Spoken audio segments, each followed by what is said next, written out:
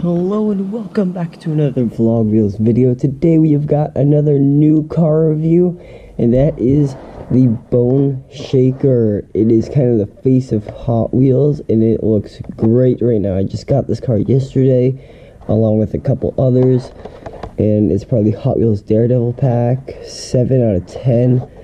Car 306 out of 365, and also in Forza Motorsport, so that's pretty cool. On the back it says that the Hot Wheels Daredevils are fearless stunt vehicles ready for stunting action. That sounds exactly like the Bone Shaker to me.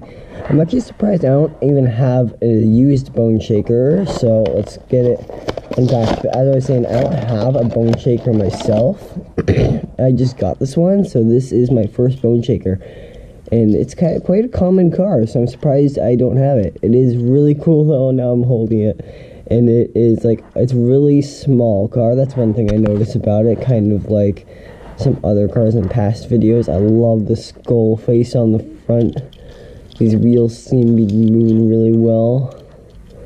Really cool decals on the side. Skull there and a Hot Wheels logo there. Very cool. Alright, so I think I'm going to go over to the top speed test track, and we'll send it down that track. Alright, so you've got the Bone Shaker all lined up and ready to go. On your mark, get set, go! A 452, pretty fast. 452, I think it can do better than that though. On your mark, get set, go! A 468, very good. 468 for top speed, that is very good for the Bone Shaker. So he is quite a speed machine himself, and also apparently he's a stunt machine too, because he's part of the Daredevils pack, and they probably made him to be a stunt machine. So that is very cool, and he's going to be doing a lot of stunt challenges then. And also he's going to be part of the not the Modern Muscle, the Hot Wheels Fantasy Muscle series. So that's what series is going to be in, and that series is going to be coming up very soon, and I'm going to have the qualifying very soon too, either today or maybe even tomorrow or the day after, so very soon.